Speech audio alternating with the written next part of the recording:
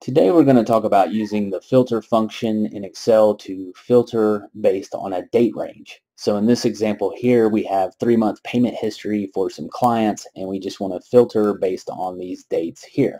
So we'll begin with the filter function. Our array is going to be our entire set of data we want to filter on. That is our first argument. Our next argument, the include argument, is our criteria argument. Now it is one single argument, but we have two criteria. So in order for this to work properly, we have to enclose each criteria in parentheses and multiply them by each other. I'll explain why that is and how that works once we're done inputting the entire function, so just bear with me. So for our first criteria, we have our criteria column, which is our payment date column. We want anything greater than or equal to the begin date. And we're going to multiply that by our second criteria. Our second criteria column is also going to be our payment date column. And this time it's going to be less than or equal to the end of our date range. Now this next argument is optional. It's just a value if empty. What do you want to display if nothing is found in your filter? We can just say not here.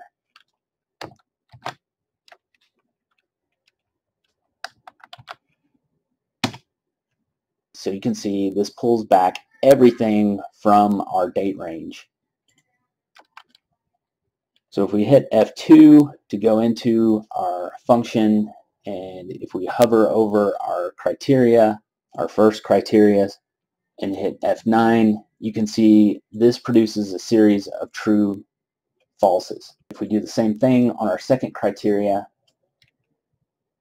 it does the same thing. And as you know in Excel, the numerical equivalents of trues and falses are 1s for true, 0s for false.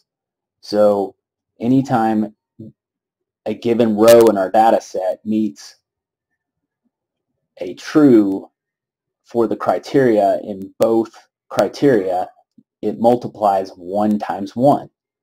Anything else results in, a false and a true or a false and a false, and that equals a product of 0. So what the filter function is doing is it's filtering on a value of 1 based on both of those criteria being true.